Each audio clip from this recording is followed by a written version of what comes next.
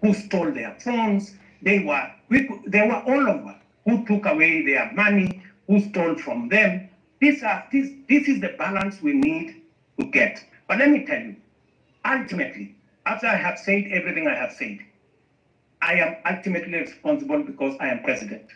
And that is why I say it was regrettable. It was unfortunate that we lost lives in this engagement. And I have said government is going to assist all the families as to the extent that we can to make sure that we minimize the loss that they have gone through. Let me also say the following. On matters to do with passports, I think we have made a very big step in the right direction to make sure that we deal with the challenge of passports. And even now, we have Kenyans who are looking for jobs abroad. Today, there is a green channel at immigration to make sure that those Kenyans who have jobs abroad can be able to be processed much more easily. Let me also say, there is a reason why we have a visa-free regime in Kenya. And when I say a visa-free regime, it doesn't mean that people come to Kenya for free. That is not the same. It is that we have simplified the process. Today, you will come to Kenya. We have simplified the process because we want to escalate our numbers. And for your information, because of the visa-free regime, we now have a program called ETA. Our numbers for tourism have gone up by 500,000. More Kenyans today have jobs in our hotels. Our hotels in Kenya today are 80% full in many instances. If you speak to the tourism sector, they will tell you our numbers for tourism in 2022 was close to 1 million. Last year, it was 2 million. This year, we are heading to 2.7 million. It is part of the interventions that I have made. It is part of the changing of how do you come to Kenya. Make it easy. Today, you don't have to go to no office. Today, you can get your ETA, pay for it online, and be able to come to Kenya easily. And Kenya is not the only country in Africa that is doing that. We are all doing that. Look at what is happening in Europe. 27 countries in Europe, they don't have a visa between them. They have abolished visa between them.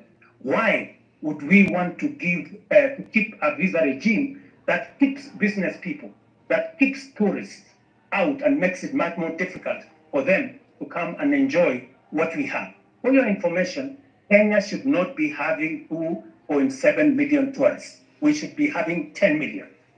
In fact, London has nothing to show. London is blocked all the places. They have 20 million tourists. We should be having 10 million tourists. It is my focus that in the next 5 years, I want to double the number of tourists coming to Kenya by 2027, 2028, and progressively do that. Why do I need tourists in Kenya? I need to create jobs for millions of young people in our country. We need to create investment in Kenya. We need to make sure that our farmers have a place to sell their food, their produce. This is why I am doing the visa-free. It is not us versus them. We are looking at our own interest, and that's what I'm doing. Let me also say the following. Many people have asked me why I shouldn't dissolve cabinet. You see, when you sit in the place that I sit, there are many things that you have to think about. And I have given my undertaking this afternoon, that I am in the process of looking at how differently we can be able to reorganize government for it to deliver effectively, appropriately, and I have listed a number of interventions that I believe will take us to the next level, added on to what we were doing. I have also heard from my good sister who said that what happens to the finance bill? Is it going to become law in 21 days?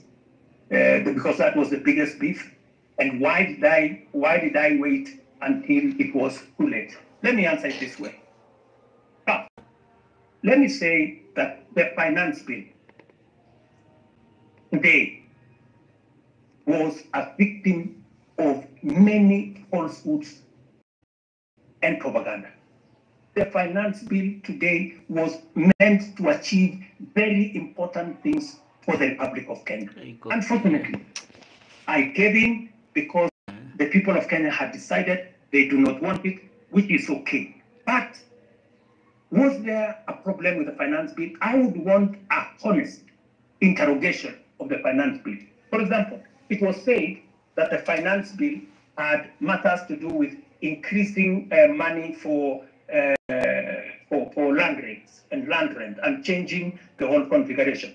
Let me tell you, there is no single sentence in the finance bill that speaks to land rents and land issues. It was not true. It also says that we had put in there taxes that would make it difficult for people suffering from cancer. Let me tell you that, in fact, in this finance bill, we had put there 2 billion shillings to pay for the people who have cancer, who have diabetes, who have hypertension, because under our universal housing program.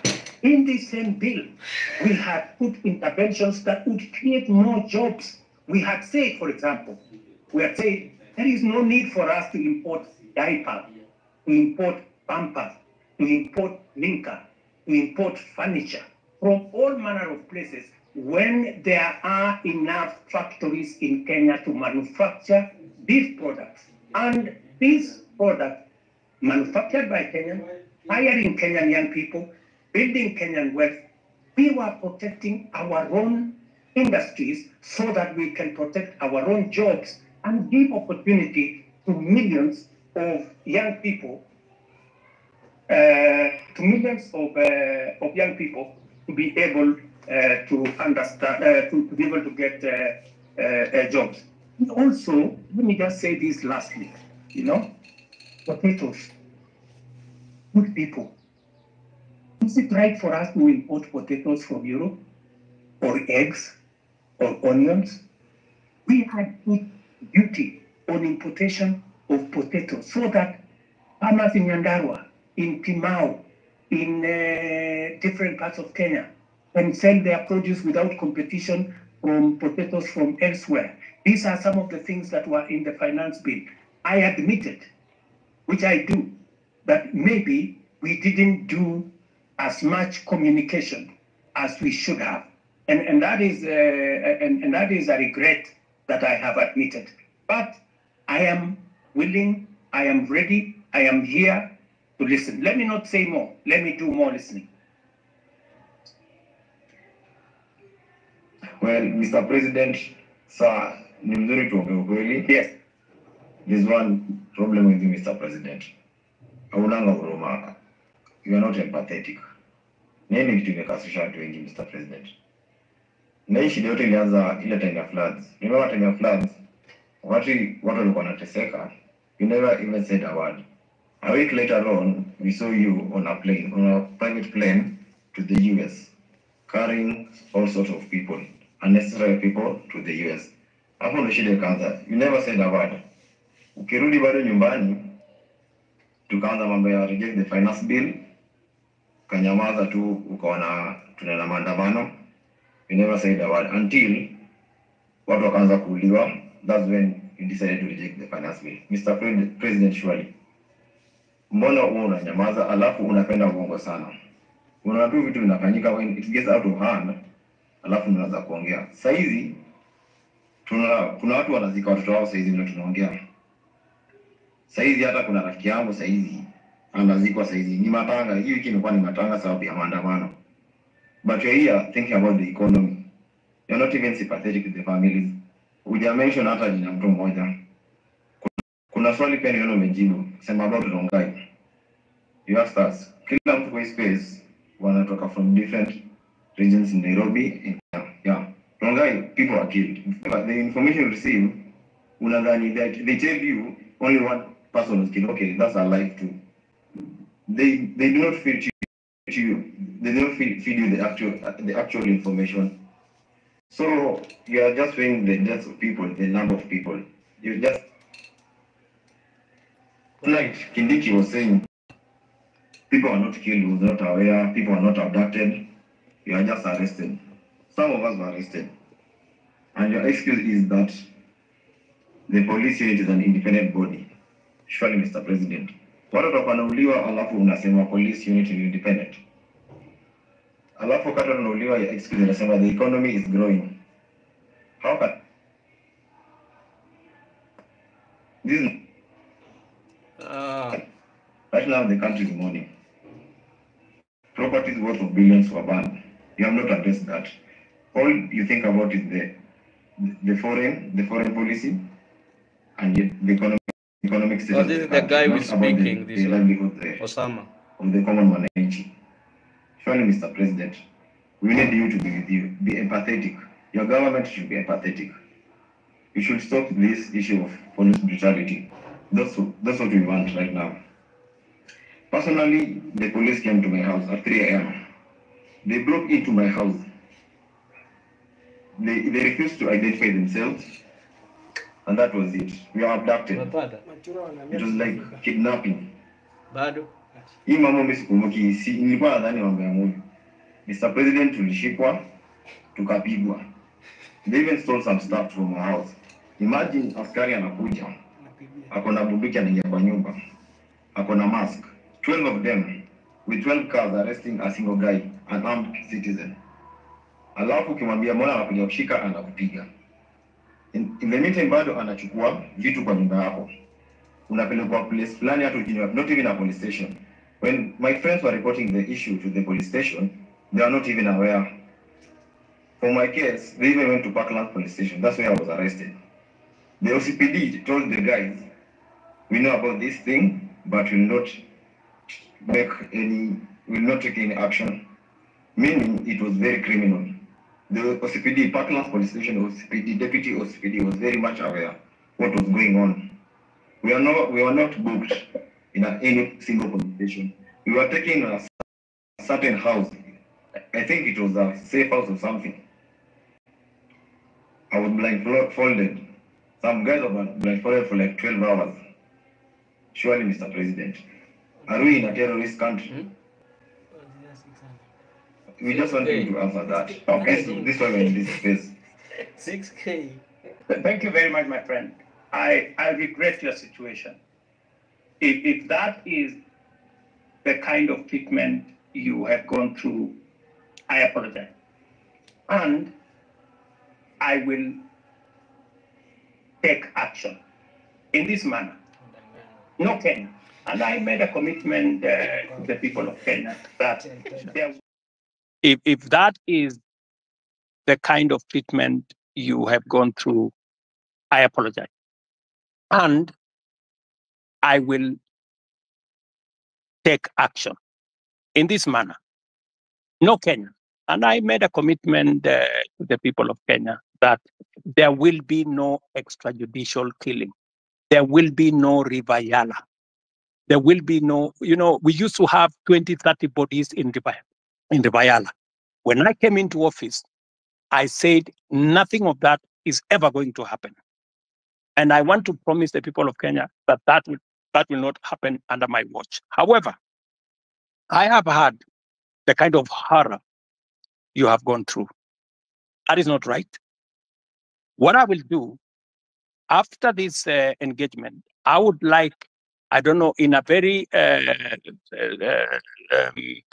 secretive way, if you can send me the details of what happened, I will be able to take action because you don't deserve the kind of treatment that you went through. Let me also say the following. You have talked about empathy. Maybe, people are born differently. Maybe we empathize in different ways. For the case of the floods, I even convened a whole cabinet meeting to just respond to that matter of floods. 3 cabinet meetings. My minister was on the ground. I was myself in Kiamaiko, in person. I came there in Kiamaiko. And for the first time, my brother, for the first time, normally when people are removed from places, they are brutalized. They are removed and nobody cares about where they go. Nobody cares about what happens to them. For the first time in the history of Kenya, I made sure that every Kenyan who was living in the riparian reserve was given money for alternative accommodation. We paid every Kenyan who left that place 10,000 shillings to be able to relocate away from the danger of the floods that were on the river. I mean, it was the best that I could do in that circumstance. And I promised them that under our housing program, because we now have their list, under our housing program, we are going to consider them the first beneficiaries of our social housing program. I made that commitment in public. If you ask our peers for housing, they already have the data on these Kenyans who were removed from the riparian reserve, who had to be relocated and relocated for their own safety. For your information, we lost many Kenyans who were sleeping there, but they were carried by the floods. And it was the best thing that I could do. I went there in person. My minister was there consistently. I had 3 different cabinet meetings to attend the issue. We committed close to 400 million to make sure that those Kenyans who were in that situation were attended to. Maybe it wasn't enough. Maybe I should have done more. Maybe then I should apologize for not doing more. But to the best of my ability, it is the first time the government of Kenya is providing money to relocate people who have been affected in situations like the one in the flood. Okay, Mr. President, on the issue of Githurai, you said there was only one casualty, which is a lie. Mr. President, nakwambia tu kweli. Githurai inasemekana there are more than 200 people who were shot dead. Some wengine hata wajulikani mahali wako saizi, vile tunaongea ukweli saizi. In Rongai, they shot some guys pia. Wakakuficha wakakwambia ni mtu mmoja. Na ni ukweli reality kwa ground watu walikuwa wanauliwa. Ina ni ukweli watu walikuwa wanauliwa. Tulikuwa huko, wote tulikuwa maandamano. Alafu kuna issue nyingine. This rogue cop amekuwa kichapa watu risasi, anachapa watu risasi open air, kila mtu ana camera there. The DCI doesn't do anything about it. Amekuwa all over social media, in the media, but you don't even say a word about him. His name is Murangiri. That killer cop ameua watu. Watu wanazikwa kila siku sababu yake. Juzi ilikuwa last week Wednesday nilikuwa town. Nilimwona akitembea tu town vizuri along Moi Avenue, very happy, very healthy. He's a killer cop. Nothing has been done to him. Hivi vitu tumekuwa tucomplain tangu kitambo. For how long should we be talking about this? About the killer cops?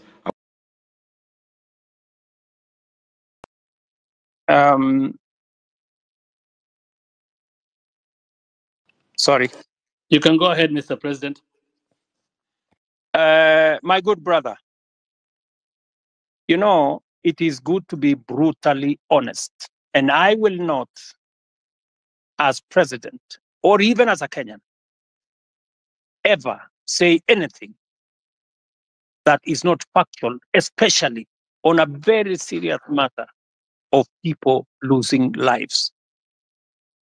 Are you saying 200 people were killed in Githurai? Really? I mean, my friend, I mean, where are can the family step forward? People who are saying our members of our family are missing. They went to Mandamano or they went to picket and they did not come back. 200 people is not a joke, my friend. So I really want to plead with you. I am sorry to tell you, you have wrong numbers. I'm sorry to tell you that. It is Mr. not President, possible. we even have the names. It's all over social media. Hata saizi naweza post, naweza soma hizo What about majina social zote. media? I want to offer We have you. the names, I want to even the offer you. faces. We have the faces Tomorrow, and the I names. want to offer you to bring the names and family members of the people who are saying their loved ones are not there. Don't even take them anywhere. Bring them to State House. Them family members who are saying, I have lost so and so. My fellow, a member of my family was there on Monday last week. He went to Mandamano and he didn't come back. And where possibly are the bodies? You know. So I mean, really, my good friend, it is just good to be. You know, we are dealing with a very serious issue. Please let us not use information that is not verified. It just helps to create a situation that is not correct. Mr. President, I have another question too. Kindiki yesterday. Otero, tupatie wengine nafasi, at least you're co-host. Ya mwisho alafu nimuulize alafu ni ad mwingine. Mr. President, jana Kindiki alisema guys were being arrested, not abducted. When a guy is arrested, it means the area police station or the area OCS or CPD is aware. When I was arrested, Parkland's deputy OCPD was not aware. Meaning these abductions are very illegal. Right? Let me say the following on matters of abduction. You know, first, let us agree first that the era of extrajudicial killing is no longer with us. There is a new problem called abduction. And it is something that I am going to exercise my mind on because the police have clear rules of how to arrest citizens if they have to arrest citizens. There is a clearly stipulated procedure on how that is done. And if anything is done outside the procedure, then it is illegal and it is punishable. So when the police arrest somebody, they must declare to that person that they are policemen, they are arresting this person for this and that and that and that, and they take him to a place that is known. So that is a matter that I will take up and I will deal with it. Okay. Thank you, Mr. President. Otero, tuko na wewe bado utauliza maswali, naona umeanza wewe ni Otero, so unaamua vile utafanya, but patia watu wengine chance. We'll take 3 people, 3 at a time faster. We have I'll bring in Alai, followed by Edith, followed by Gray, and then you can give Wakili after that 4. So again, Hussein, I really don't think Alai should speak because his comments will be biased. This space is basically about what we are going through in the street. Alai doesn't know about it. In short, Alai amekuwa kiongea mbaya kwa hili story ya maandamano. I really don't think Alai can speak for himself. We can't limit anybody from speaking. Everybody has the freedom to speak here. No, Alai is very bad. So thank you. Let's have Great Maral can speak, but Alai, no, he hasn't been against this. Thank you. Otero, I've been an advocate of freedoms for a very long time, especially when we don't agree. So I would ask you to learn that lesson that you should listen to people, especially when they don't agree with you. And that's what the president is trying to do here. We don't agree with him, and that's why we want him to listen to us, and he agreed to come to the space. And moving forward, I really want to tell the president that, Mr. President, you know that your success is our success, and we really want you to succeed. The problem is that I don't know if you really want yourself to succeed as a president of Kenya. Because from the moment you got to be the president, there are things you did which I think just sabotage your presidency. When you decided to say that you are not going to listen to intern doctors, I said, does the president know what he's doing? Because he's touching the hearts of Kenyans. These are the people who spend most of their time in public hospitals. When the president didn't take up the matter of pending bills and tell the counties and the national government to pay the pending bills, you know that one is touching the middle class, the working class. And these are the people who mobilize their children, called Gen Zs, And they came out and said no. When you removed Linda Jamii, when we interfered with Edu Afia, when we saw your friends and very close associates working with bunch of money, 10, 20 million in churches, Mr. President, I think you sabotage your own presidency. And that's why I ask myself that the president really tells us that he means well for the country. But is he really meaning well for himself?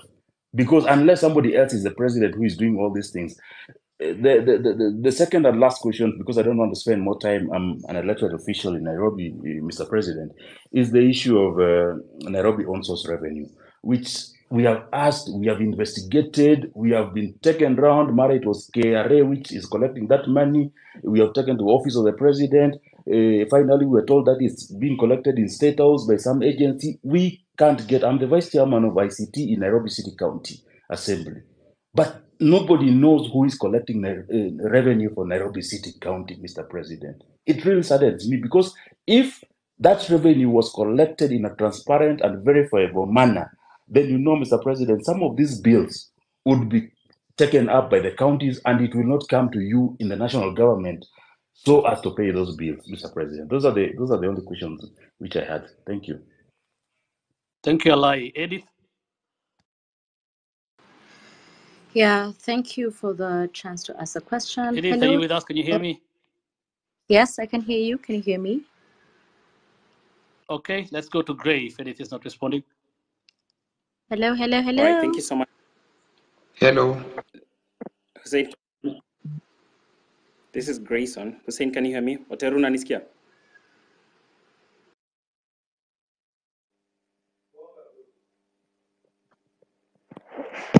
I can hear Eddie and I can hear the other gentleman. I'd like to ask my All right, question if you can all hear me. Okay, let's have one person speak. Gray, speak. All right, thank you so much, Hussein. Edith, I'm sorry. So, Your Excellency, my name is Grayson Marwa. My question to you is one, and my question is on this very, very emotive and very, topic that we love talking about as a country, which is corruption. I know you stand on corruption. You have spoken about it many times. You don't condone corruption. You don't want corruption to happen in your government. But then I want to point out something. Recently, there was a scandal, with the fertilizer, and the CS was, impeached, or a motion was tabled in the National Assembly by a member of parliament for him to be impeached. But what happened later is that, the same members of parliament from your political party, the UDO party, went ahead and saved this particular cabinet secretary. What does that speak, to your stand regarding corruption? Do you support corruption on one hand, but on the other hand, because he is your CS, these are your members of parliament, they go ahead and flop that motion that was supposed to impeach this particular cabinet secretary? My last question, as a young person, there is a challenge of jobs in this country. But a month ago or so, in the day list, there was a freeze that the public service is not hiring anymore. What are you trying to tell young people? Yet you say each and every day you want to ensure that we give jobs to these young people who go to school but don't have jobs out here. People are, forced to do things that they shouldn't be doing, and they went through the education system. If I can get a response to those two issues, I'd really appreciate it. Thank you.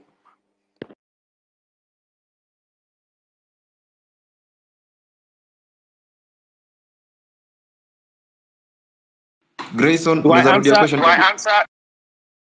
Do I answer those, or I thought we said we take three people? Can we take maybe Eddie? Eddie was somewhere. There is a lady called Eddie was somewhere or something.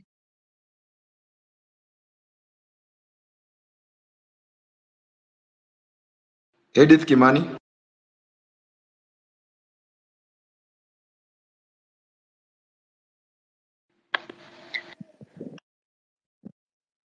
Otero, from my end, I see she's a listener. Maybe you can add her to speak from what I'm able to see on my end. Okay.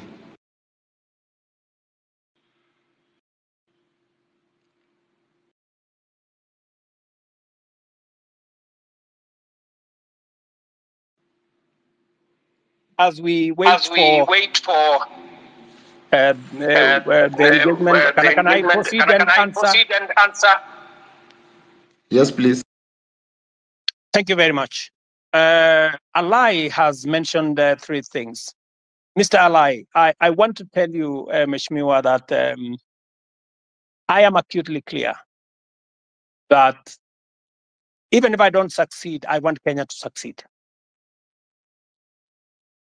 The one thing that I am very clear about is what do we do to change the status of many Kenyans? Intern doctors. There was a long conversation with intern doctors. I made sure that they were attended to. I met the leadership of the intern doctors myself, finally, and we did make an agreement on how to sort out the intern doctor situation, including I have factored in this budget with their concurrence. When I agreed with them, we were supposed to sort out their arrears in 3 years. I offered to sort them out in 1 year after I engaged with them, and the money is in the budget. As I talk to you, I have even today decided that even with a cut of the finance bill, I will still make sure that they are sorted out. The issue of pending bills. You know, my good brother, we have pending bills in the region of 650 billion. It is the reason why I appointed Mr. Ouko, our former Auditor General, to interrogate all the pending bills for purposes of making sure that we can pay them. In fact, one of the items that I listed this afternoon, which was also in the budget, is a provision for us to begin the journey to sort out pending bills, because it is crippling businesses of people, it is destroying enterprises of Kenyans, because government is not paying. The third thing that you have said about Linda Mama or Linda Jamii and Eduafia, I have done 3 things. Maybe the explanation. Let me give you the explanation on Linda Mama. Am I audible? Yes, you are, Mr. President. Sorry about that. What we are doing is, under our universal health coverage, I promise the people of Kenya that we need to ensure that we don't leave other Kenyans behind. Under our universal health coverage, in which this year we now have a budget for it, we are going to scale up the benefits of Linda Mama. That is why we have brought it, we have scaled it up into universal health coverage. We want it to reach more Kenyans. That's number 1. Number 2, we want to enhance the benefits. The benefits were 2,500 for women giving birth in hospital, in smaller hospitals, 5,000, and maximum of 17,000. We have now changed that. From 2,500, we have moved the benefit to 11,000. And we have moved the upper benefit to 32,000. That is not a derogation. That is an upgrading of Linda Mama. Number 2, Edu Afia.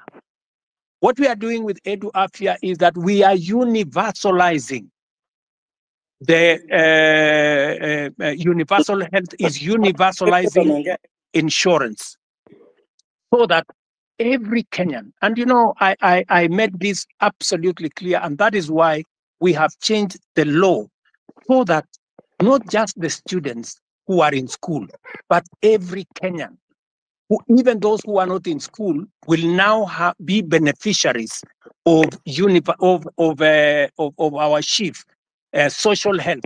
We, instead of having NHIF, we are now going to have social health insurance fund, which is going to cater for everybody, to universalize access. So on both cases, Mr. Alai, we are not derogating, we are upgrading and making sure that universal health is available to many Kenyans. Finally, on Nairobi, on source of revenue, I thought I heard the governor say the other day that he had increased it, he had raised more revenue than was ever raised. I'm not sure about that. But I want to tell you that that is a Nairobi County affair. You, Mr. Alai, should not be asking me.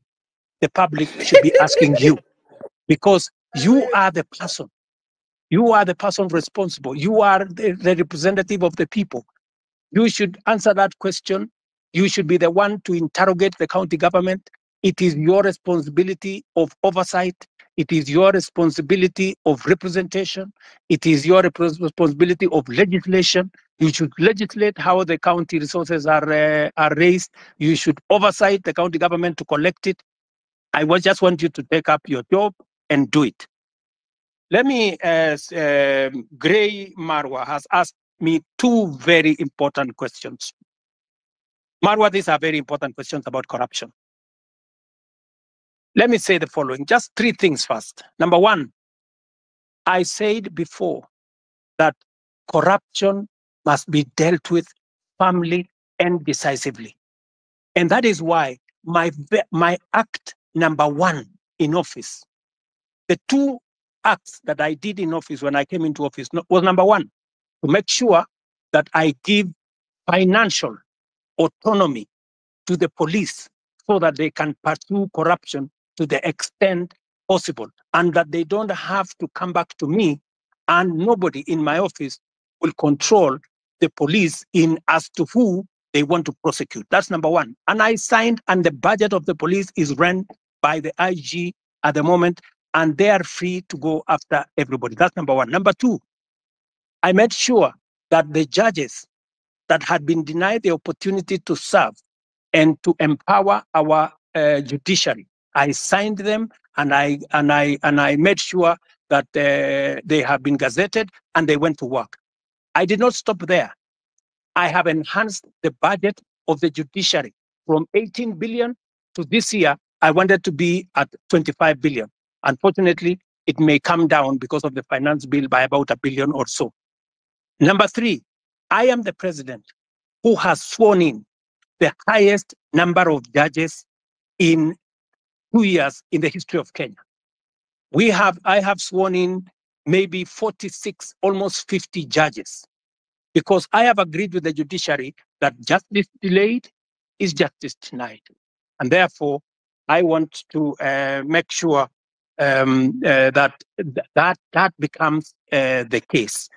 Number four, on the specific incident of what happened with fertilizer, I want to tell you, as I tell the people of Kenya, those where evidence has been gathered, sufficient evidence has been gathered, they are in court.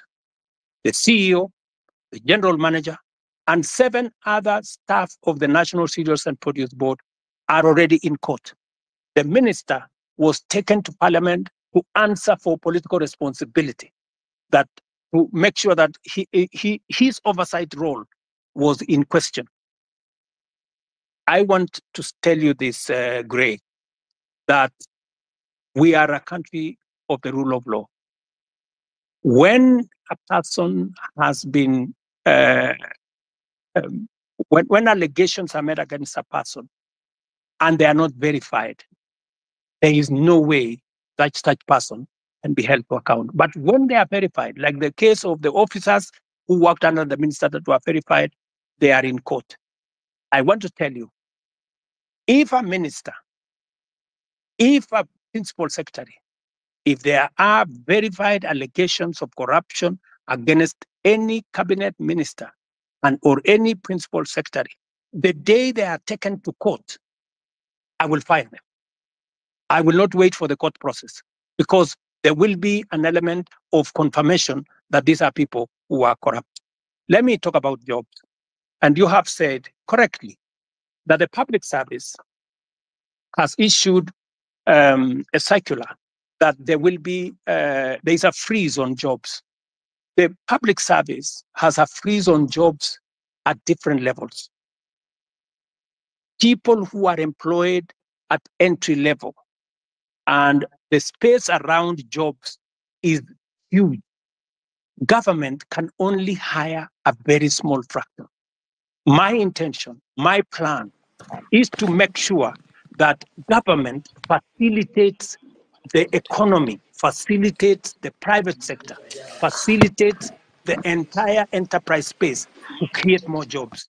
It is the reason why I made a deliberate commitment to the people of Kenya when I went for the elections, and I said I will focus on creating jobs. And if you want me to explain to you the areas where I am focused on creating jobs, I will. If you want me to tell you how many jobs I have created in the 2 years that I have been in office, I will tell you, from housing, from digital jobs, from going to manufacturing, all the way to export of labor. I will tell you how many jobs I have created, and I have every intention to make sure that as many Kenyans as possible have an opportunity to have an income so that they can contribute meaningfully to the development of our country. Thank you.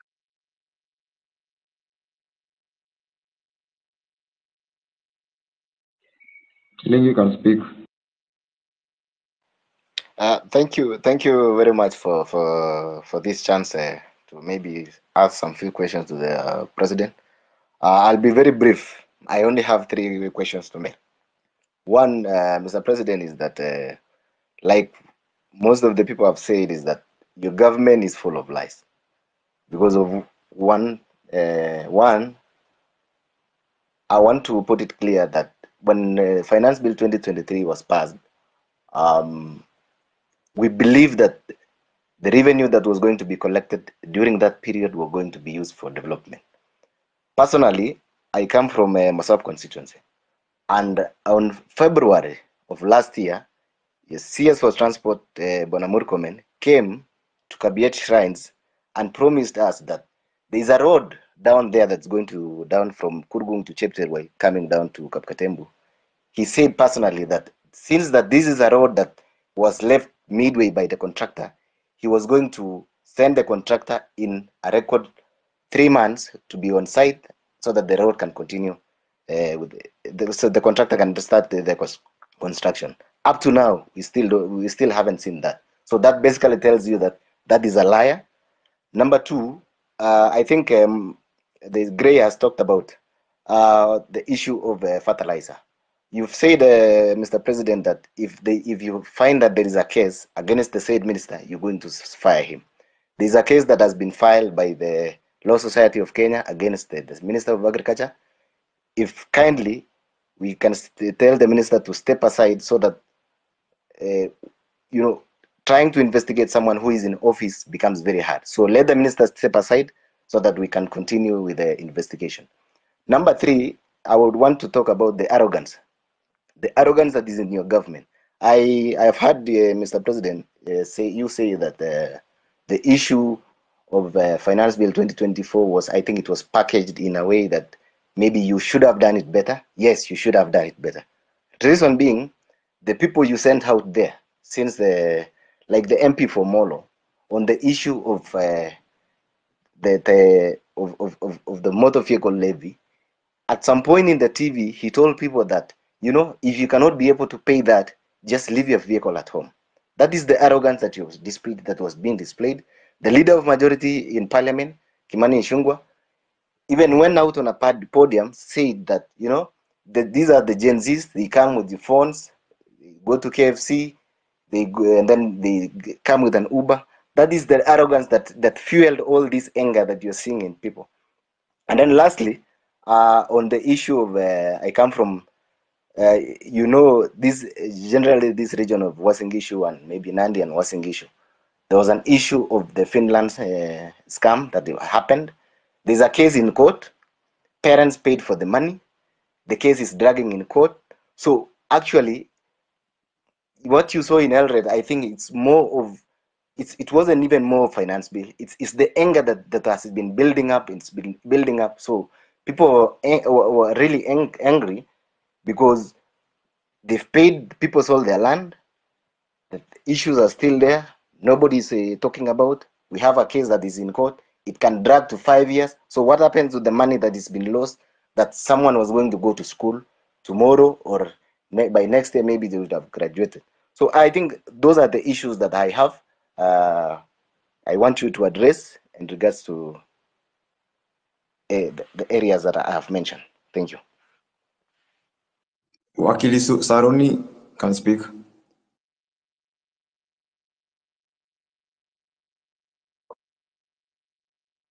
Wakili. Thank you very much, Your Excellency, for this opportunity to address you, and thank you very much, the host, Hussein and Osama. My name is Jesse Saruni, or rather Wakili Saruni. I am the president of University Students in Kenya, KUSO. And Your Excellency, I have a few concerns. But first, allow me to give you a background of why, in my opinion, I feel comrades were very disturbed about the finance bill. Your Excellency, if you look at the finance bill 2023-2024, it introduced housing levy at around 3%, which was to be redeemable. However, during public participation, the people, most of the people, including comrades, said that we can start at 1.5%. But without communication, the parliament went ahead and reviewed and made it to be 1.5%, but they removed the clause that allowed people to redeem the savings after they retire. Your Excellency, I would wish to hear from you whether it can be reverted so that this can be redeemable.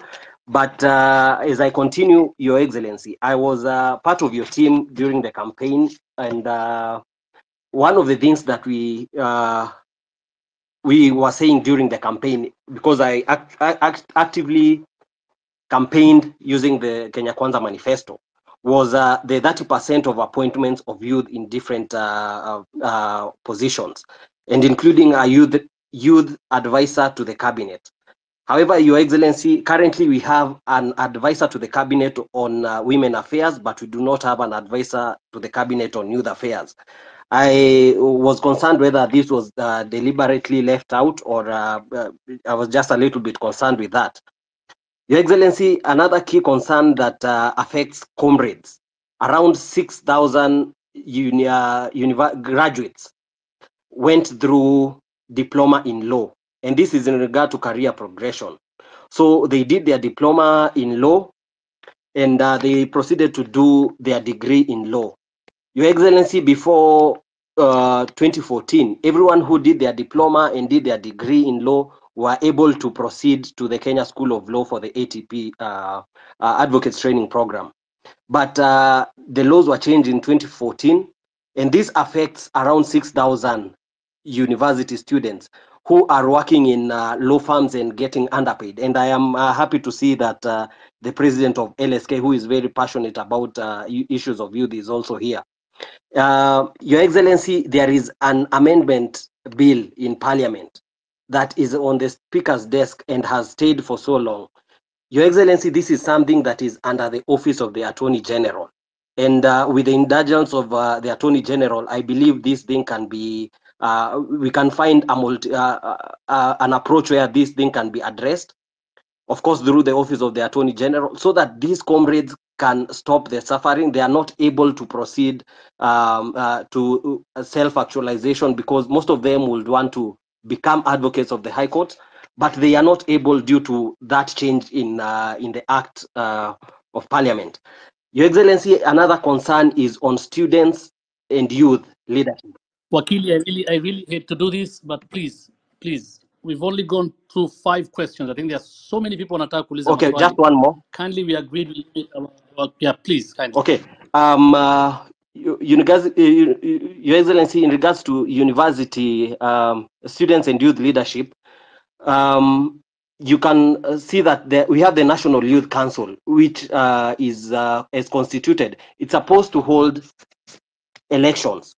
And I feel, Your Excellency, the youth feel that they have not been able for a long time to represent their grievances, because they are not able to elect their leaders directly. And this goes back even to the University Amendment Act, which introduced the delegate system, which I feel that the universities have found a way to maneuver so that they make sure that the students who are elected are students who they can be able to maneuver and manipulate. Your Excellency, finally, on the issue of branding, the projects that our members of parliament and all other people has the aspect of when the projects are complete, people tend to brand their names on these projects. Your Excellency, these projects are financed by taxpayers, and it is the request of the young people and the youth that when it comes to branding, we would rather have these projects branded that they have been financed by the Kenyan taxpayer. I will leave it at that, Your Excellency, and thank you very much. But of course, there is the issue of mental health. I appreciate we cannot exhaust all these things in one sitting, but I'm looking forward to more engagements in other platforms. Thank you very much, and I'll leave it at that. Thank you. The final question of the three, the ex-councillor. Good evening, everyone. You can hear me? Yes, please go ahead. My first request to the host and the co-host, please do not give the elected people the chance to speak, one of them a lie and me. You can hear me, Osama? Can you save the time? Elected MPs, any elected official should not take this chance apart from the president. So thank you very much for the time.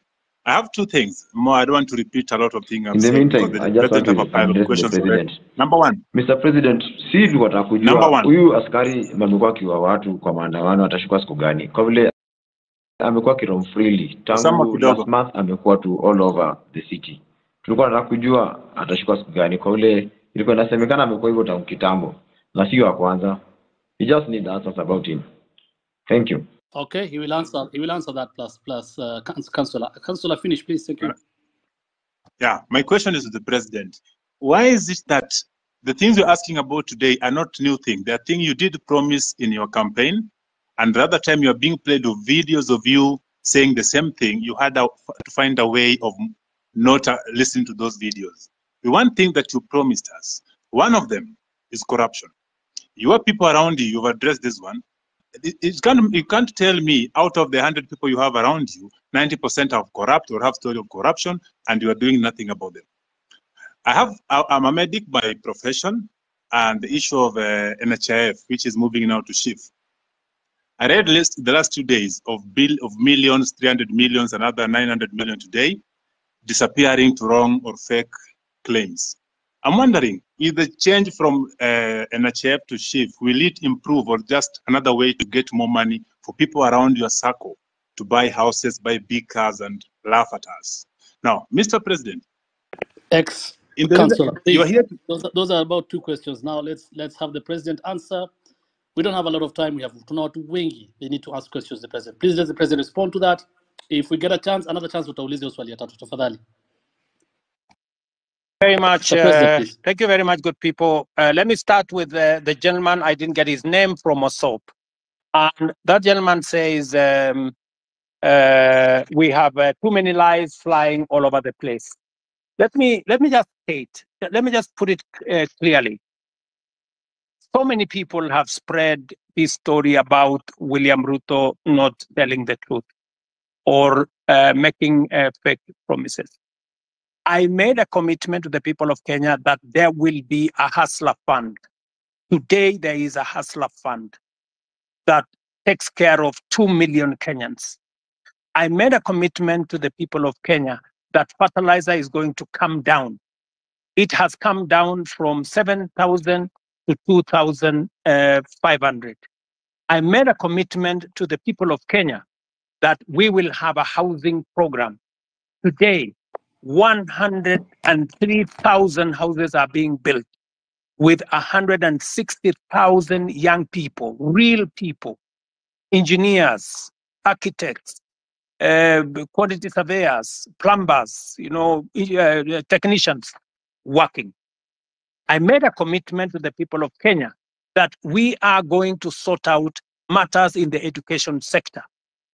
Today, we have hired the highest number of teachers in Kenyan history. In one time, 56,000 teachers. I made a commitment that I am going to sort out the mess that was in our universities. Today, ask any vice chancellor. With our new funding model, we have sorted out the challenge that was there in our universities. Today, lecturers are being paid. No university today is about to close down. When I came into office, most universities were teetering on being closed because of debts. I made a commitment to the people of Kenya that I am going to implement universal health coverage.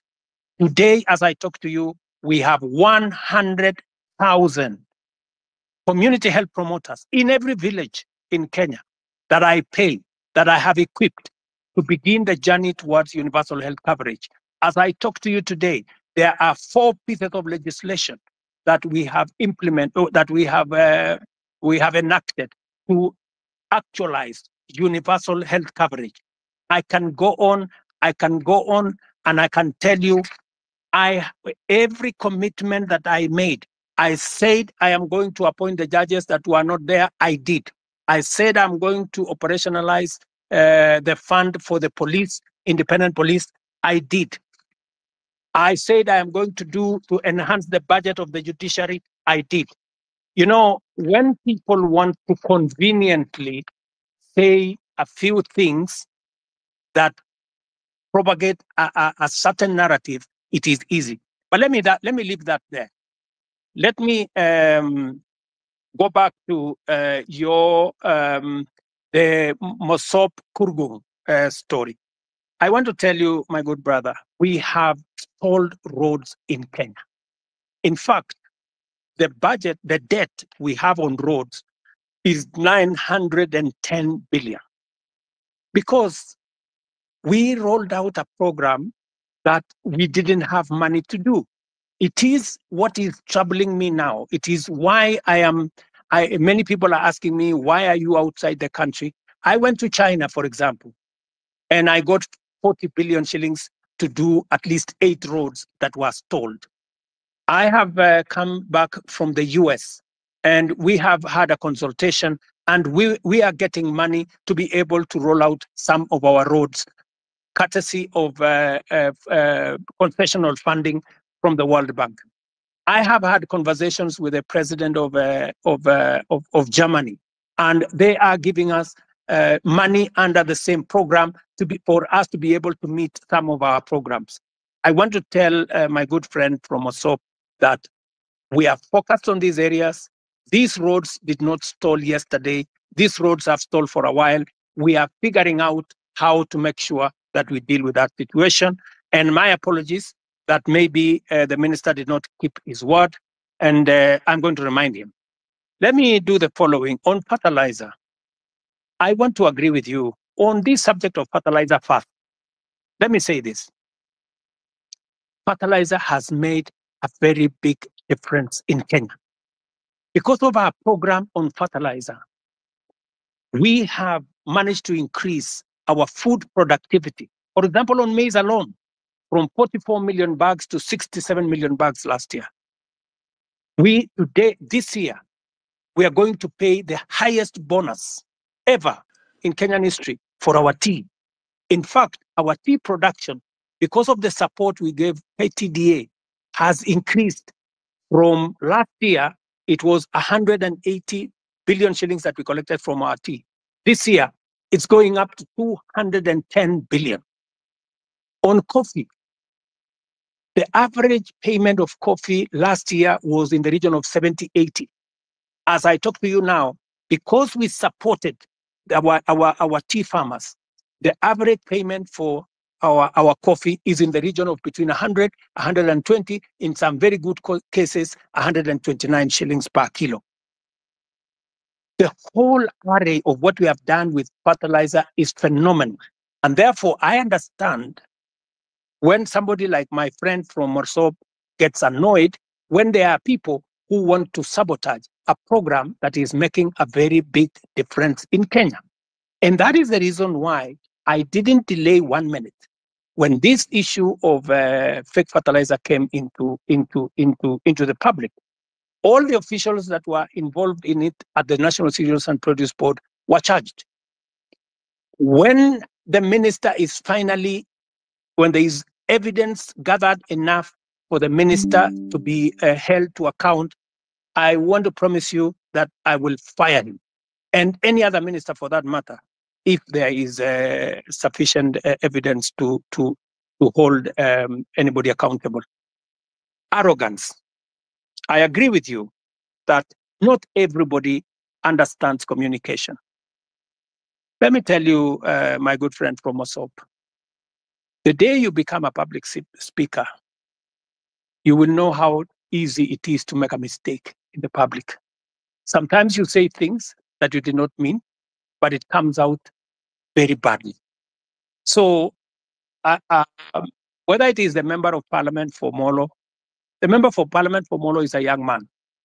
I can tell you that young man is doing his very best. In fact, when I made him the chair of finance committee, many people told me he was too young. I shouldn't have made him. But I wanted to test also young people. And I wanted to mentor young people. And I want to say, he has made mistakes. But I want to tell you that young man is bright. He has a bright future. He made mistakes. I will apologize for him. Maybe he said what he shouldn't have said. But they are among the young people I am mentoring so that they can become leaders tomorrow. Same case with my friend Kimani Ichung'wah. In fact, after he made that statement in, I think it was maybe in Baringo or somewhere, I called him. I told him, look, this is not how to engage the public. If you follow the next day, he had managed to correct his statement. And he had done, an about turn of some sort. Because let me tell you, my good friend from Mosop, I have also one duty as a leader in Kenya. I have a duty to mentor other leaders. They will make mistakes. They will demonstrate, maybe some arrogance, maybe either inadvertently or in whatever manner. But partly, it's because of inexperience, partly because of not a fair understanding of things. But I sometimes will want to take responsibility because these are members of my team, and I will correct them. Let me also say about what you said about the Finland story in Eldoret. It is really unfortunate that people sold property, land, livestock for their children to go to Finland. I wish I could go to court and tell the court to jail these people. Unfortunately, there's something called rule of law. There's something called due process. If these people had not been arrested, if nothing had not been done about it, then I would think that there would be a matter. But these are people who have been arrested. They are, as I talk to you, presently in court. They are being taken through due process. And I am very confident that if they are guilty, the law is going to deal with them. Let me go to Saruni, Akili. You said about the 1.5. It is true. There was a proposal of 3%. The public told us that we do not want a levy. If you want, collect a tax, reduce it to 1.5. So both reduction to 1.5 and changing to a tax was actually coming from public participation. This is what the public said. If the public are going to make a different suggestion going forward, we will respect what the public will have said going into the future. Am I still audible? Are you there? Yes. Yes, Okay. yes, Your Excellency, we are here. Let me say this. I agree with you, my friend, that I said that I would have an advisor in my office for young people. But maybe I did something different. I gave many young people. If you go to parliament, if you look at the leader of Senate, if you look at the leader of many committees in parliament, I made young people. If you look at my deputy controller of State House, these are young people. I decided to have more cabinet, more principal secretaries. If you look at the profile of my principal secretaries, you have people in their 30s, many of them serving in substantive positions. In fact, many people were asking me whether these girls, some of them look like they are, or these boys, whether they can be principal secretaries. And I am very proud of them. They are doing a wonderful job. But that is something I will consider, Saruni, that as way of keeping a promise, I think that is something I need to consider. And thank you very much for your feedback.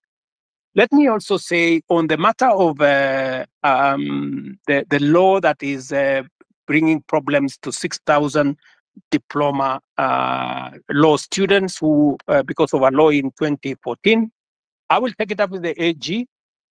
Ordinarily, you know, professional organizations like the legal fraternity are normally regulated by professional bodies like the LSK and all the others. If we get a recommendation from the LSK to the Attorney General, I will be able to facilitate and make sure that we don't enfranchise 6,000 people in Kenya who have undergone training and who need to practice law in the way they want to do. I agree with you that there has been a problem with the Kenya Youth Council. We need to deal with it. And I have told Ababu Namwamba, my minister for young people, to look at whether we have the right forum. You know, the problem with the Youth Council, it has always looked like it is a government agency. We want to make sure that it doesn't look like a government corporation or a government agency. We want it to be a young people's organization in a way that government influence and government intervention is limited, so that the young people can speak for themselves. I would welcome ideas, Saruni, from university leadership on how we can make the Youth Council better, more democratic, and more representative of the young people. I couldn't agree with you more on this branding issue. I see faces of people all over the place on government projects that have been done. And I think it is meant to look like they did it with their own money. I agree with you that this branding, if it costs public money, it should stop. And it is feedback that I am going to take in to see to it that no public money is used to paint people's photos on government projects. Let me answer ex-councillor. I'm told he's ex-councillor, but he's also a doctor. This is good. I didn't know that an ex-councillor, a doctor can be an ex-councillor, but that is good. He has asked me about the NHIF and the transition to shift. Let me tell my brother, I didn't get his name, that the reason why we are shifting from NHIF to shift is because NHIF is limited. NHIF only captures a small section of our society. It is my intention, as I made a commitment to the public, that every Kenyan must have two things: must have access to healthcare and must have access to health insurance. We must make sure that those people, even those who cannot afford NHIF, because there are many people who cannot afford the 500 we are paying at the moment. And that is why we have brought in a means testing system, so that the people who cannot afford the 500, we have now reduced it to 300 under the new program. And even those who cannot afford 300, the government of Kenya is going to pay for them, so that no Kenyan will go to hospital, whether they are suffering from hypertension or cancer or diabetes or whatever. Either they get treatment because level 1, 2, and 3 are free, or they can go to a referral hospital and there is an insurance system through SHIF, that's the social insurance that is going to make sure that their bills are paid. So, and let me tell you, one very important addition to this program is the digital health platform. The biggest problem we have had in NHIF is the digitization process. We lose a lot of money because of collusion between hospitals and staff at NHIF. In fact, you saw in the public media that there are hospitals that have more accountants than medical officers, because they are gaming the system. We have now standardized all tariffs. There is no way you can be treated by malaria in one hospital and you pay 1,000, and treated for malaria in another hospital and pay 100.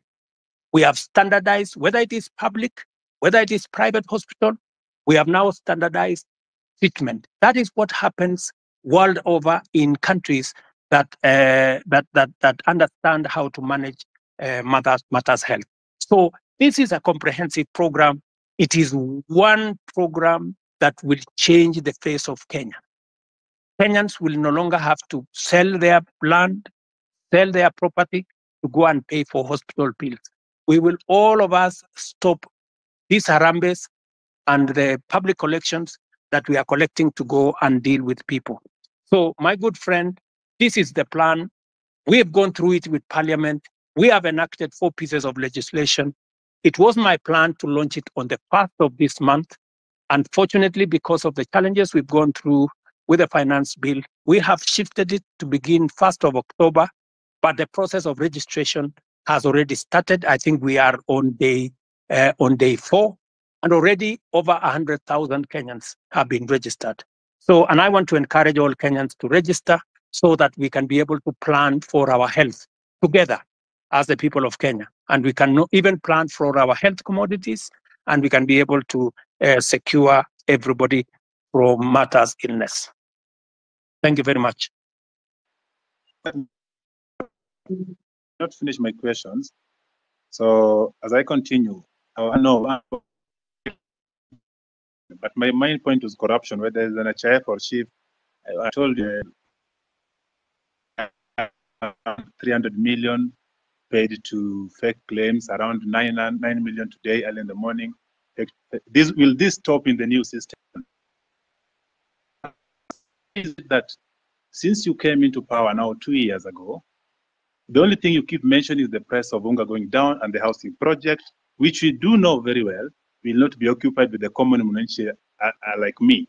So do you have another project that you can always tell us? The things you promise, a lot of things, from police killings, that things are happening. Which one are you going to address other than the 2 of price of unga and housing?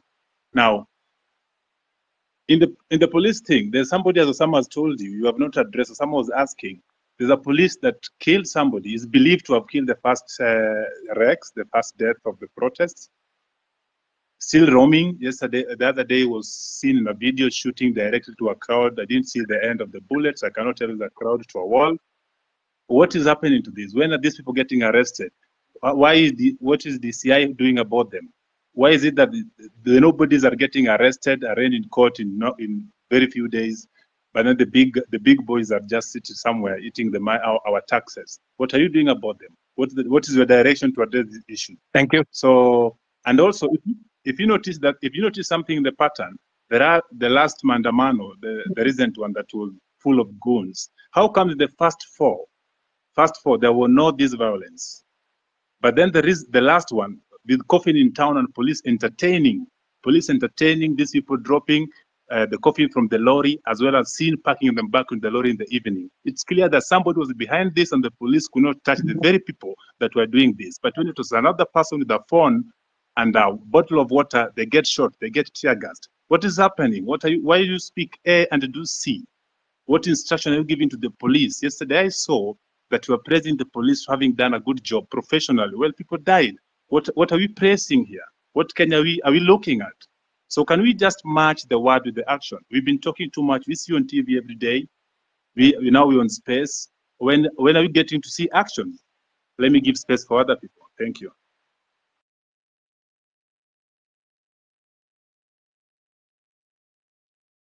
Also, Mr. President, have you tried to reach the families of those who were shot dead by the police or injured by the police? Even a single one? Have you tried to reach even their mothers? Thank you very much. Let me just speak to 2 of the things that you have. Yes, I have tried to reach out to Kennedy Onyango's mother, Jessica Onyango. And in fact, I am scheduled to engage with them. I have already sent a message, and they were not available, but they know that I have been looking for them, and I will be speaking to them shortly. On the matter of this rogue police officer that you say is roaming, that is something that I would want to get exact details of who this is, and I can tell you that we will apprehend him and deal with him in accordance with the law. But let me answer also what my friend... We'll send you video and pictures. Pardon? Pardon? If you're having a difficult locating the police, we have videos and pictures of them. Okay. So that should be easy. Please forward the picture and photos to me, to Hussein, my spokesman here, and also I would appreciate if you can send it to also my inbox if you can, or if you can send it to the Independent Police Oversight Authority. We will deal with it. But let me also respond to you about matters corruption. I want to promise you that part of the pushback we had on implementing our universal health coverage is because of corruption. Very many corrupt people who are gaming NHIF were against what we were doing. That is why they went to every court available, trying to sabotage this program, because they know that they will be out of business once we roll out this program, because there will be no room for them to hide. It is also the reason why, my good friend, I am digitizing government services, because I want to reduce the interaction between Kenyans and officers who sometimes ask for bribes left, right, and center. I want Kenyans to access public service from the comfort of their offices or their phones or their homes. But let me speak to the subject of corruption in that matter. Number one, we will operate a digital system through and through, whether it is with KEMSA, we are digitizing KEMSA, we are digitizing commodity distribution, we are digitizing matters to do with all health hospitals. In fact, the program that is going on now, we have grouped hospitals into PCNs, where we are grouping a number of hospitals into one PCN in every sub-county, so that we can identify where these hospitals are, and we are working with the counties. I know you have said that the only thing I talk about is unga and housing. Let me also tell you, the whole housing plan is not just about houses, my brother. It is about real people, real jobs. Jobs in our industries that manufacture cement, jobs in our industries that manufacture steel, jobs in our industries that manufacture clinker, jobs, engineers, architects, accountants, HR managers, and many people who are working in that ecosystem. And beyond that, let me also tell you, my manifesto is a 5-year manifesto. What what I am doing now is a cut. There will be an exam in 5 years. And I will tell you, when I do the exam in 5 years, you will see the results. Number two, beyond what I am doing on the space of jobs around housing, I am actively doing a big program on digital jobs. I was in Ruto the other day, launching with CCI a digital hub that is hiring, as I talk to you today, 5,000 Kenyans in Ruiru. I challenge you, you can go to Ruiru tomorrow to CCI, you will find them working. And they are not the only ones. We have 140,000 Kenyans today who are working in different parts of Kenya, in TVETs, in ICT hubs, who are not working before I came to office. Today they are working because I have a very clear plan on digital jobs. When I talked in my manifesto about digital superhighway, it was not a write-up. It was not an essay. It was something that I intended to implement. As I talk to you, we are rolling out fiber optic using our power lines across Kenya.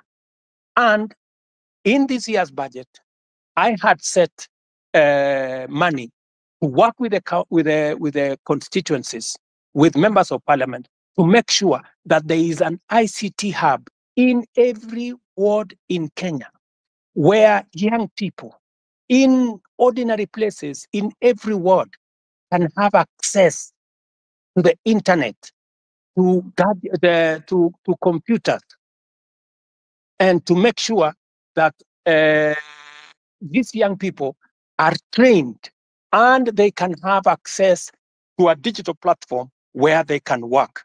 As I talk to you, listen to me carefully, 149 to be exact, 1,000 young people who you can contact today are monetizing their talent on the digital platform, working under the program that I have set up. So it is not just housing, it is not digital jobs only. Let me also tell you, today, because of the program that I have rolled out on matters to do with export of our labor, as I talk to you, last year, 120,000 Kenyans went to work abroad in different countries. I've had a good sister there say, what is the president doing in Germany? What was the president doing in America? I want to explain to her simply, what was the president doing in France? We are signing 19 new bilateral labor agreements that will give an opportunity for Kenyans who want to work abroad, an opportunity to export their talent. I'm talking about engineers, I'm talking about accountants, I'm talking about HR managers, I'm talking about workers in different fields who want to go abroad. And I have now begun the process of professionalizing over the last 2 years that whole ecosystem of labor and export of labor out of Kenya. That is why we are seeing an increment, not just in jobs, domestic workers, I don't know, drivers, I don't know what. We are, the reason why we are negotiating new bilateral agreements is that we want to go beyond those workers at that level. We want to export skilled labor, we want to export professionals, and we are creating the ecosystem for that to happen. In fact, if I tell you now, if you go to www.neaims.go.ke, you will see that there are 400,000 jobs on that platform. Different kind of jobs from different countries. We are now trying to make sure that those jobs will not be 400,000, they will be 1 million, and they will be largely, as we conclude these bilateral labor agreements, they will include many professional jobs, many skilled jobs. And I want to challenge the young people listening to me on this X forum, that is an opportunity. You can go to eCitizens today and check whether what I am telling you is true or not, whether those jobs exist or they don't. And I want to challenge everybody to go to that space, because that is one of our strategies. In fact, I saw on a Friday when there was a demonstration, one gentleman from my village was interviewed, and he said, you know, the president has failed us because there are not many jobs in Kenya. The problem is that so many people are still going abroad to look for jobs. Little did that guy know from my village that I am the one who facilitated those who have gone abroad. It is part of my strategy to create opportunities. Let me finish by saying, in this year's budget, the whole trajectory was about manufacturing. You know, how do you create local jobs, my friend? The days when we just used to say, oh, we are going to grow the economy and the economy is going to create jobs, that is gone. We have to be deliberate. Housing, I know how many jobs I'm going to create in housing. Digital jobs, I know how many jobs I'm going to create. Export of labor, I know how many jobs I'm going to create. Now, what I had done in this year's budget is to put a mechanism where we promote our own manufacturing, using local materials, hiring local labor and local professionals, and creating local wealth. There is absolutely absolutely no way we are going to grow jobs in Kenya by making Kenya a supermarket for other countries, by making Kenya an importer of everything.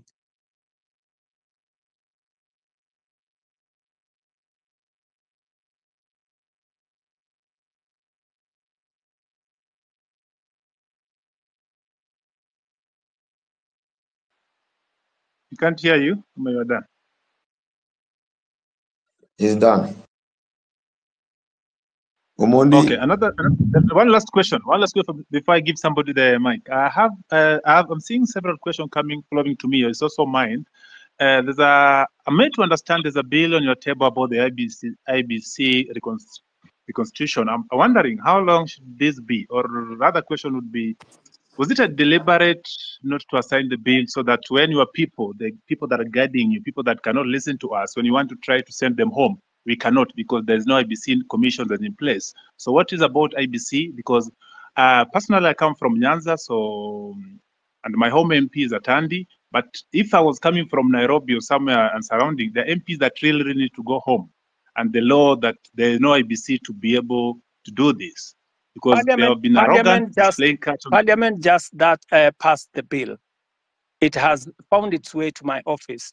And I want to tell you, I will be expeditious. It will not go beyond Tuesday, and the bill will be signed and gazetted so that we can proceed with the process. I am just keeping it within the law. Thank you. Thank you.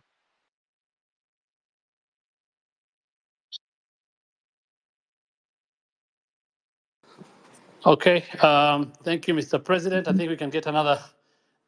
I'm having issues with my phone. I don't know why. Amenifanyia ile kitu. So let's get.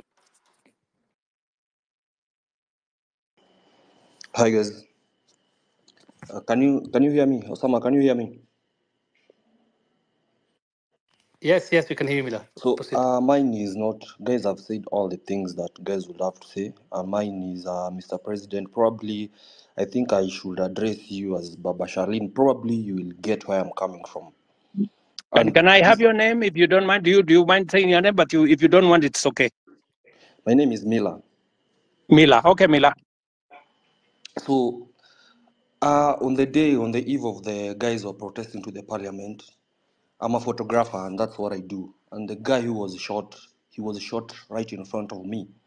And it's something that has been living with me in my head since that day. And it really pisses me off. Like, I'm really pissed off. Like, the day you addressed the nation on that Tuesday, no one was remorseful. Like there was no, like, it's like, I don't know. It's just like life doesn't matter to you guys in the government. Okay, I'll give you that. Later you came and apologized, but still, people in your government walk to TV stations. It's like life don't matter. And that thing, it has been disturbing me because I saw the boy being killed. Even if you go back, you can go check Larry Madowo videos. He traced how the boy was. He was carrying nothing. Like literally, he was carrying nothing. I know you've spoken about this over and over, but my question is, and it's not even a question, mine is probably just go back and reflect. You are a father, you are a granddad. How would someone feel when the child is dead? I bet from where I stand, none of your government officials have even visited the families or reached out to the families from where I stand. Probably you guys just go back and reflect. Do we really matter as people who elected you? Like where do we stand? Where do we stand as young youths? Like the guy called Rex, he was a guy, basically was a guy who was born in 2002. Now he's dead. How does the mother feel? And some of your officials work in TV stations, go on social media, and they're like, wanajipiga kifua, mtu anajipiga, and that someone was fucking, someone died. It's painful, Mr. President. I'm talking this because I saw the boy dead. I even have the videos when the boy was shot. All I'm asking is let's have empathy. Someone just reaching out, huh? And to the families. That's all I'm saying. Guys, go back and reflect and just have empathy. And then this thing of guys kujipiga kifua, it doesn't make sense. Someone like Nyamu, like, why is he even there? That's all I have to say.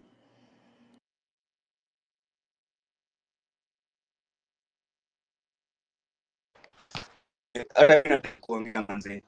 Sijui kama mtanipenda ndio ni mzambibaya sana. Yeah, speak. So kitu ya kwanza mi sijui kizungu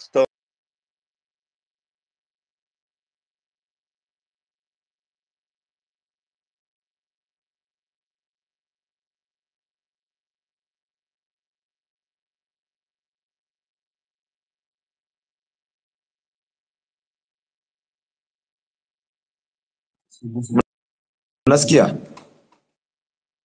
Hello? Sorry, we lost you, my friend. Tulikupoteza hapo kidogo, hatukusikia. Sorry. You can I speak?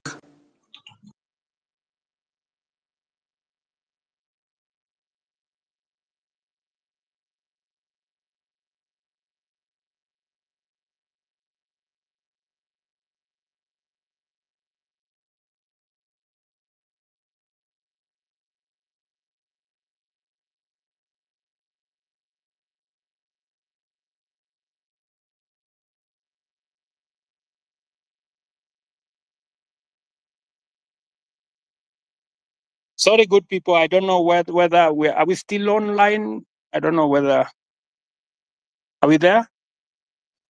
Yes, we are online. Yes, I can hear you.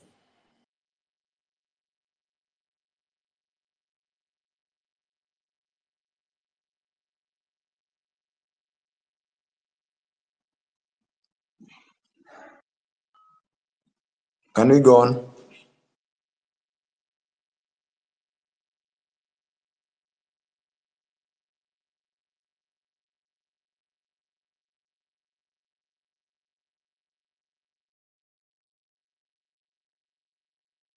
I'm sorry, I can't hear. I can't hear anything. I don't know whether are we on. Yes. Yes, we are on your I think end. there's nobody asking question. Perhaps I ask as we get out on the board. Maybe I'm talking too much or asking too much. Forgive me for that, but nobody's speaking. Another question is not another question that I've seen people saying or asking you rather to don't reshuffle the cabinets or the CS, moving from the one ministry to the other. You've seen that one before. What you're seeing is just transferring competence in one field to another department or another ministry. Please get new faces. You have a lot of people around you. You have a brains behind you. When I was growing up, when I was young, in the time of Kibaki, I used to associate being a minister with some smart people, and you are one of those people in your spot back then.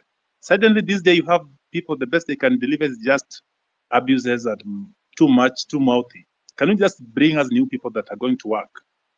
As recent as yesterday or 2 days ago, one of your peers came out to tell us that.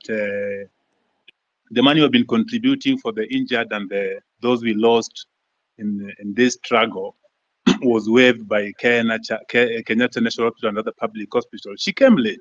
The person that was in charge has been doing an excellent job. Hanifa keeps everything better than the government. Every detail of spent, telling us ABC has done by her. That give us transparency, not these other people that just keep saying. Okay, let me. Mila made a very passionate and I think correct analysis of what happened, especially of Kennedy, who died in Rongai, and I believe that he is right. You know that's really a very regrettable situation, and I apologize on behalf of every official who should have done something about that situation. I have explained that the boy who died in Rongai was actually shot by one of the criminals who actually snatched the gun from the police. That criminal was, however, shot by the police, because if the police did not shoot him, then he would have caused more deaths of more Kenyans, because these are reckless people. Sometimes some of those people are not even in their correct level of senses, and therefore it is regrettable. And I agree with you. It is really unfortunate that you watched an incident that's going possibly to affect your life for a long time. Sorry about that. And I know you have made reference to me as a father, which is true. I have 4 Genzs in my home, and I promise you, they take me to task, on some of these things, and I have to do a lot of explaining some of the time. And this is just the same way I'm explaining to you guys here. I agree that some of our officials are arrogant. Some of them, speak out of turn, and some of them display, obnoxious opulence, if I may say that, which does not just anger the public. Sometimes I call in some of those people, and I give them a piece of my mind, because even Nyamu, I have had occasion to sit her down, and tell her, I mean, she needs to change what she's doing. And when you are in my position, you are also a father figure. Some of these young people, they get excited about many things, and sometimes they do the wrong things. And I want to tell you that I know somebody here mentioned Karen Nyamu. Karen Nyamu is a girl I've had to sit her down sometimes and tell her, look, she needs to do things differently. So I agree with you that, but I have also undertaken, I have said, I know what is cutting, I know what's going on, and I have promised that I will be making changes. I know you have said that I should not make changes. I should clean the slate clean. But you see, you don't have the job I have, and there are many things that I have to do to be able to get things done. And it's quite something. But I have had you, and I have had the many Kenyans who have talked on this platform, and I'm very happy that we are having this conversation on X.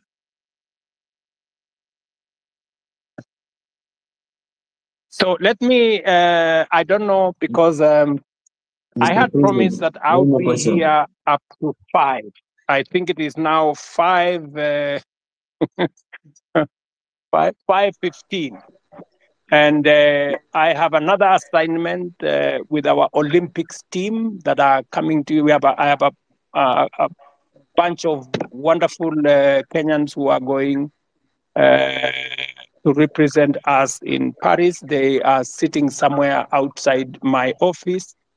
And with a lot of respect, I want to say to all the people who have asked me the very important questions, very Mr. difficult President, questions. I have a final remark before you go. It's Kioti speaking here. Okay. Okay, Mr. President, before you continue, I'm Marvin Mabonga. I come from Kimilili constituency in Bungoma County. So, Mr. President, before you go, I want to let you know that in your cabinet, currently we are having so many incompetent cabinet secretaries. For instance, let me give you an example of your friend, Kipchumba Murkomen.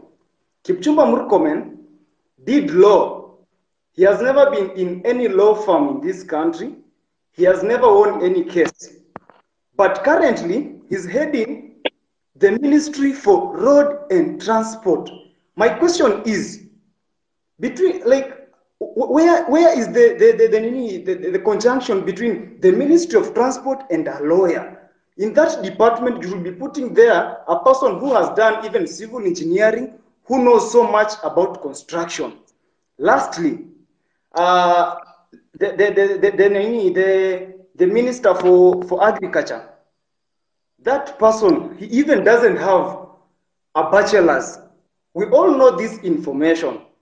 We have the government's website and we Google, we see this information. So, Mr. President, if you are going to give us those people who are incompetent, we need to make sure then we are totally doomed. You know, when we elected you as the president, normally they say you set a thief to catch a thief. But this time round, when we elected you, Mr. President, that you can help us now catch those people who are corrupt in this nation, you're just there laughing with them. Look at Oscar Sudi. He's flaunting with 20 million in a bag in a public forum. I'm even told that there is one of the cabinet minister who was caught in Dubai with 20 million cash, and you actually came through him, so he wasn't taken to a court somewhere or arrested. You know that, Mr. President. Personally, where I sit, I want to pay my rent by 10th, but because I finished campus, I don't have any job anywhere. I'm just here in the city seated. I will not be able to pay that rent because you promised to give us the jobs. But when we elected you, you are now telling us that in the next 1 year, we are not going to employ the youth. Mr. President, do you think that one is not a lie? Lastly, the other day you said, when you were questioned about the boy who was shot, you didn't know whether he was alive or dead. But now you know that the person who shot that boy is not the police officer. Mr. President, do you think that is a reality? That one is not a reality. I'm very angered person because every time we get to those public offices, we are treated like trash. And that's why the other day I was even on the forefront. You can watch the videos. I was on the forefront in those protests to demand for my right. And now here, Mr. President, you are just taking us through the corners. You are not even going straight to the point. Kindly go straight to the point. When you are asked about the person who is corrupt, you say, this person is corrupt. He has been working with millions of money. Tell us, Omanga bought 60 with 50 million a vehicle which he is flaunting now on social media. Apart from that, tell us that this fertilizer was fake. Even as much as it was dropped from 7,000 to 2,000, it is full of soil. So why are we playing games with the public money, with the money that our mothers and fathers are going through sweat to get it, Mr. President? Wherever we are not happy. And of course, if these things are going to happen this way, then come 2027, we are going to come out in large numbers, Mr. President. We'll take votes and we'll take those people home, including you. If at all you're not going to fight for our own rights as your people in this nation. Thank you so much. I'm very angered, Mr. President. Thank you. Thank you. Thank you, my friend Martin. I understand your anger, and you are perfectly in order to be angry because the situation where you're in, out of university, without a job, is something that I have lived through myself. In fact, when I finished university, I did not get a job until I was elected as a member of parliament. But that's not for another day. But let me tell Martin that next week, for example, as part of our housing program, just hold on. As part of our housing program, we will be hiring 3,600 professionals like yourself. I want to challenge you, Martin. There will be an advertisement next week for engineers, architects, quantity surveyors, and many in the construction field, because we are looking for people who are going to work with our professional firms in our housing program. Let me also tell you, Martin, that we need to separate the issues that are correct and the issues that are fake news. The issue of some minister being found in Dubai, I don't know, last week, with $200 million or something, is fake news. That is not true. On matters to do with people you have mentioned were in different areas, today, I am here as a scientist, right?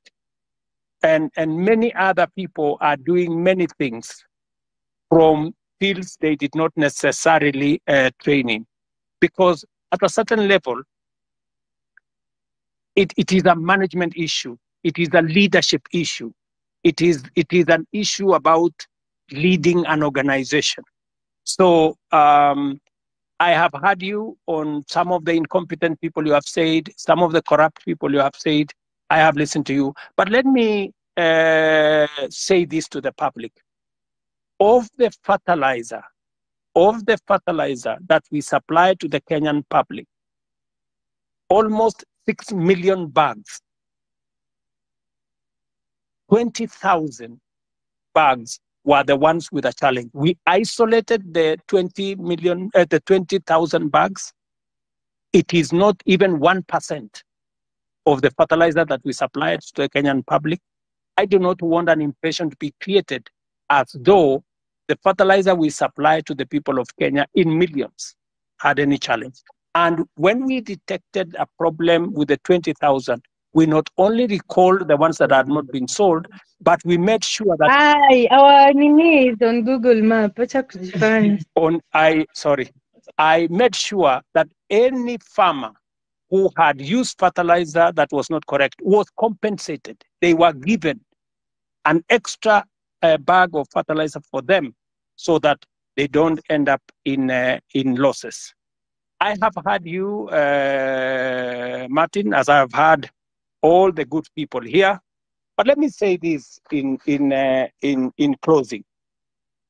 This feedback is very close, but Miss Jaongea, Please, can I also have an opportunity to speak, Mr. President, before you finish? Acha kwanza niongee wewe Janet. If you can be kitu ya kwanza if you can be brief, so that yeah, I am brief. I am talking in Kiswahili ndio uelewe haraka haraka. Ndio.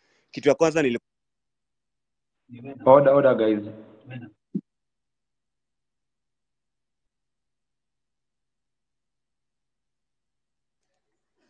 Is anyone speaking or can I speak? Osama? You can speak. Okay. First of all, good evening, Mr. President and everyone here. Good evening, my dear. Okay. So my name is Jeanette Brenda, and I don't have any questions because I feel like the people have asked questions before, umewapeleka around and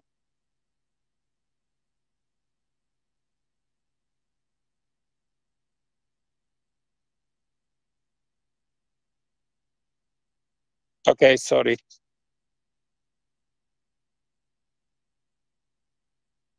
Sorry, Jeanette, I can't hear you. I'm sorry.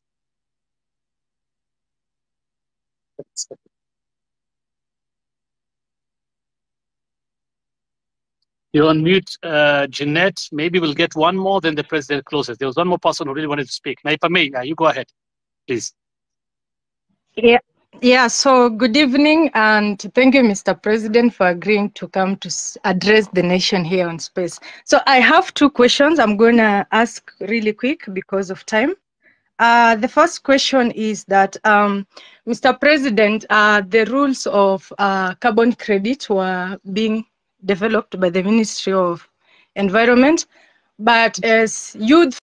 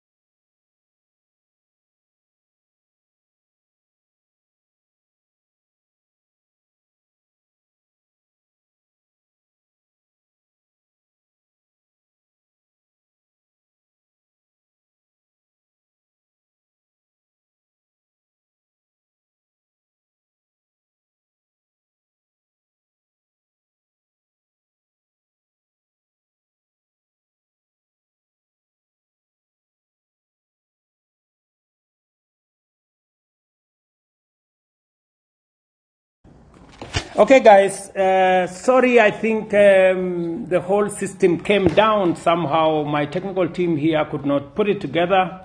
But let me say this by way of closing. I'm sorry that Jeanette improved our whole space about carbon